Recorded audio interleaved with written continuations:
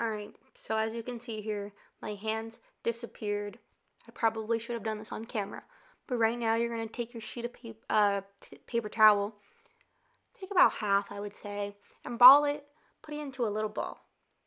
So you're going to bunch it up, take that shady color, and dab onto where the dark areas meet the light areas, if that makes sense.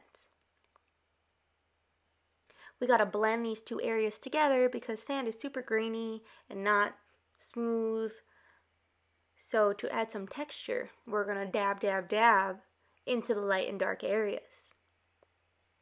If you feel like your painting is looking a little too smudgy, you may have built up a little too much paint on your paper towel.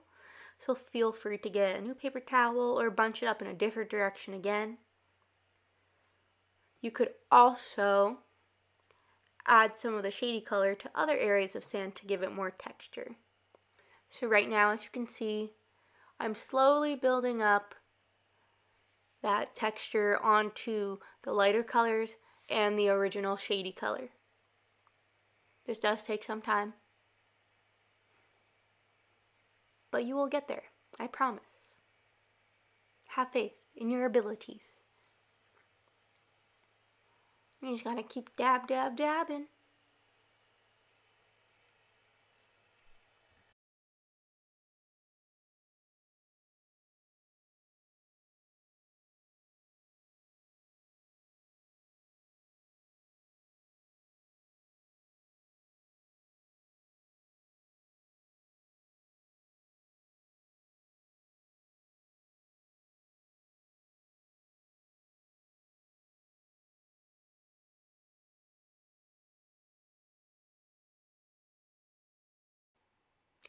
Hello again. So, just to prepare yourself for what I'm about to do now, I'm taking a little bit more black to make an even darker shade of my tan color with what was left of the previous shade of sand. This is to give it more of a shadow effect of where the turtles were. So you're going to do the same thing that we did before, add a little black. You could use your paintbrush, don't have to, but essentially I'm going to do the paper towel technique again and dab it along the way. But not everywhere this time, only select places. So I would say the areas that are closest to the turtles should be darker, and anywhere that you want it to seem like the sand is deeper in some places, if that makes sense.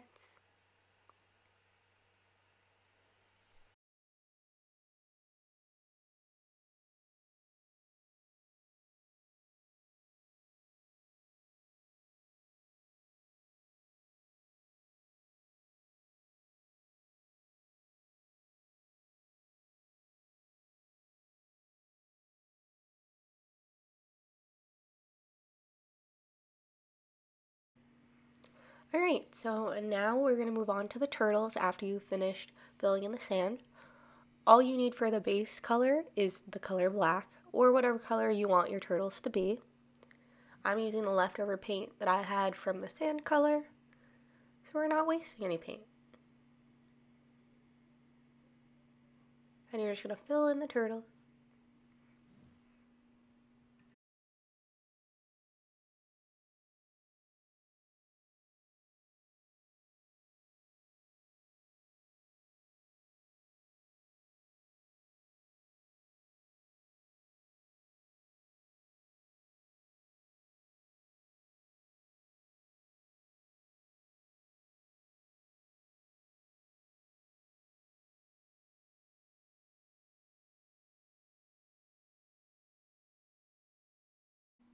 Okay, so as you can see, I'm finishing up filling in the black.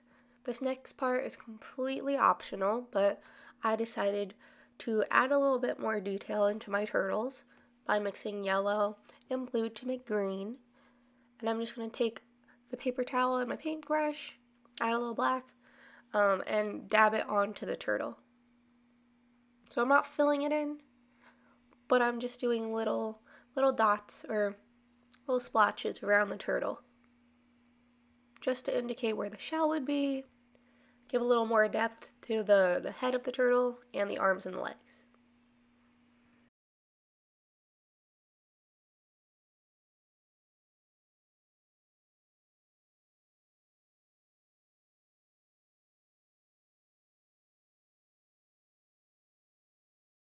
So again, this next part is completely optional, but another way that you could dress up your turtle is to take the color white, grab a couple of Q-tips, and do a very, very, very lightly pressured outline around the turtle's body, their head, their shell, their legs, their arms, that kind of thing. You don't have to put too much pressure onto the Q-tip because it will kind of glab up. So I was just very lightly doing some line work on the turtle.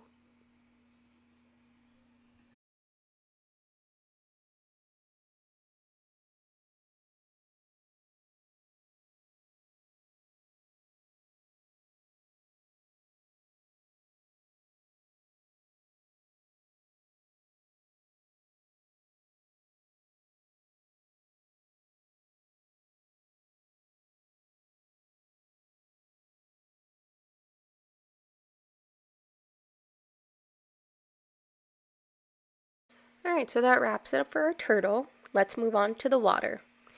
For our base, we're going to start with the blue paint. Next to it, mix some green by mixing some yellow and blue. I'm using the leftover that I had from my turtles. Depending on how seafoam blue you want it to be, feel free to experiment. The ocean can be as blue or green or whatever color you're feeling. Just like what we did with the different shades of tan for the sand, we're going to make 3 to 4 colors or variations for the ocean. Have an itty bit of black for our darkest ocean shade, your base color, and then 2 sections with more white for a lighter shade and an even lighter shade that will be our seafoam color. But you can hold off on that very, very light color until we get to that part. So right now I'm just mixing the base color, and I'm putting some aside for our darkest color, and then taking whatever's left into the shade of white to make that middle.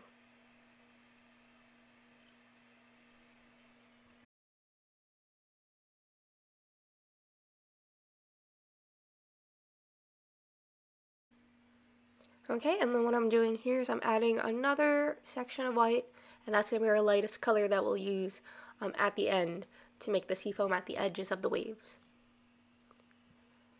And like what I did to make the middle blue color, I just took my paintbrush that already had some blue and mixed it in with the white.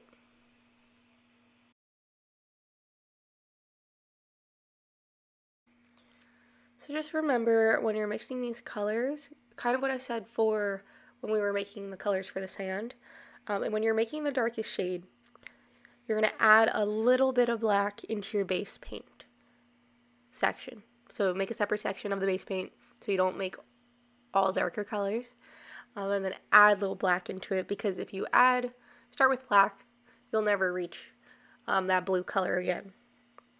For the lighter shades, start with white and then add your base color into it.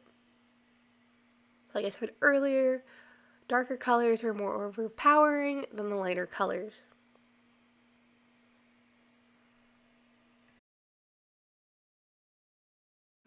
So once you have your paints, start filling in your ocean. Think about what kind of day it is on your beach. Is it sunny? Where is the sun facing? That'll give you an idea of where your lighter color will be. Again, think about the waves. Are they crashing into the shore? Are there many ripples in the waves?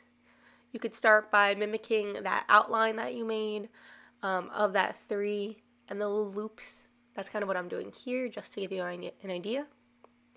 I kept some of the darker shades of blue closer to the shoreline, and then the lighter away, as if the sun was like coming from the area far away from the shore. I don't know. It's really up to you. I know some of you guys have had questions in the past, paint nights, like, how do you get water to look like that? Or how can I paint water? I just do long strokes of paint. And then I add layers of the varying colors on top of it. So think of it of like lines. So you don't necessarily have to fill in one block of color. You could do multiple colors, multiple lines. Show the brush strokes. And then I just added like another shape within my waves just to give it more depth. And then as you can see here, I added that lighter color in. And then probably going to go back in with the darker colors too. But like I said, it's whatever you want your waves to look like. I will say though, if you are painting along with me and you're using acrylic paints, the good thing about these paints, especially for beginners, is that if you give it time to dry, you could just go right over anything you want to fix. If you want to blend your colors, I would say apply the different colors while it's still wet. But if you want like things like the lighter colors to show on top of your darker colors, wait a couple seconds, minutes, and then paint on top of it.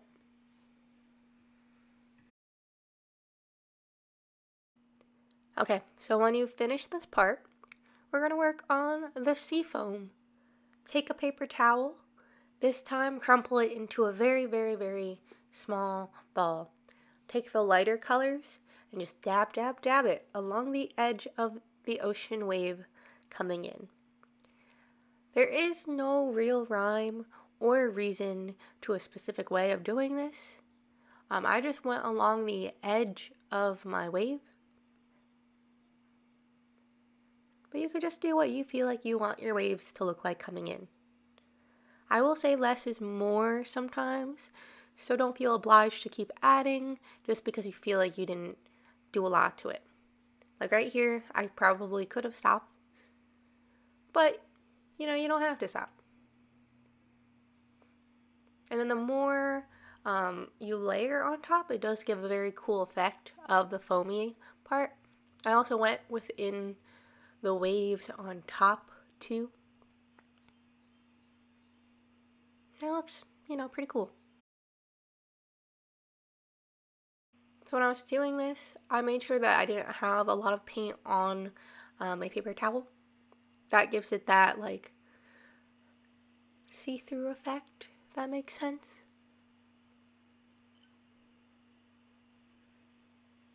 Then what you could also do, which I'll do next, if you take that Q-tip again and take the lighter color, you could add little bubbles to your seafoam.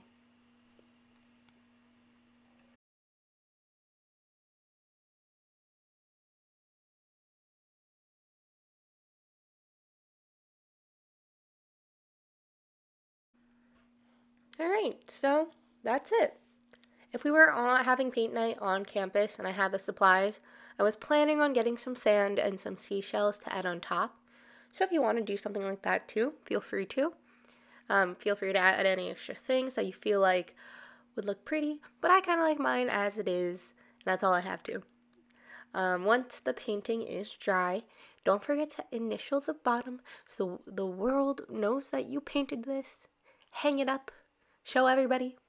Send me and everyone a pic in Slack to show us your masterpiece, whether you use paint, colored pencils, or whatever you could get your hands on.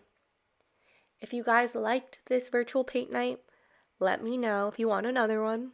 We could do the tree with the 4 seasons that Brianna and Anna really wanted. Or Emily suggested the koi fish painting. Those pictures, if you can't remember, are in the Google survey that I had sent out originally for this paint night, in case you couldn't remember what they look like. Again, I hope you guys had fun, missed seeing your beautiful faces, and hopefully we will see each other soon. Alright, take care. Bye.